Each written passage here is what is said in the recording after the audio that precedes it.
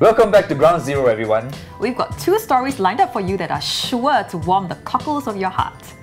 In the first story, a group of primary school pupils attended to a cat that injured itself after falling from a great height.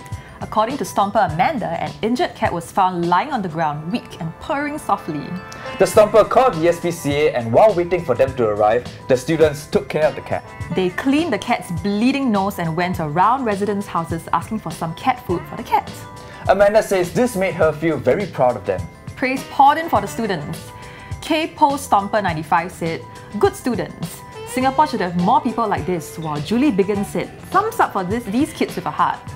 Other netizens, however, were concerned that the SPCA had been alerted and wondered if the cat would be put to sleep. Well, here's hoping the cat turned out alright and is recovering nicely now. In this next clip, a kind Stomper lent a helping hand to an injured cyclist. Stomper Casey says this uncle was left bleeding after a lorry hit his bicycle. The Stomper helped to stop his bleeding and called for an ambulance. The Stomper says he saw the uncle bleeding from the head and nose when he arrived on the scene. The uncle's knee was also injured. The Stomper gave the uncle tissue paper to stop the bleeding and called for an ambulance and the police. The Stomper also waited with the uncle until the police and ambulance arrived at around 8:35 AM. The Stomper commented, "Anyone know this uncle? After the accident, how is he doing? Is he at the hospital or at home? I am a concerned passerby and I hope he is fine."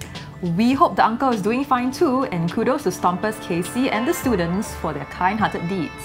In the next clip, we round things off with a strange sighting at Lorong Asu, so stay tuned.